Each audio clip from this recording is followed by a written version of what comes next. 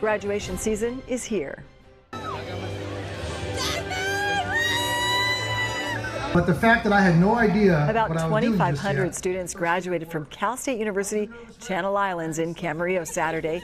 The ceremony has plenty of firsts. It was the first in-person ceremony since 2019 due to the pandemic. It was the first class of mechatronics engineers and the first time the new president, Richard Yao, presided. But it wasn't the first time environmental science and resource management grads went barefoot. That's a tradition that encourages grads to stay in touch with the earth and recognize the poor in the world. And one student earned 3 bachelor's degrees. Tell me about your 3 majors. Math, computer science, and applied physics. Kyle Lakin. What made you decide to do that? I figured it'd be fun. Yeah. You must be brilliant. Thank you. I hope so. I try. Veronica Lopez. Yeah, Veronica! And when asked what he would do with that, he said he was going to go to grad school. There are many more graduation ceremonies to come, and we want to wish all of the grads the best. Congratulations.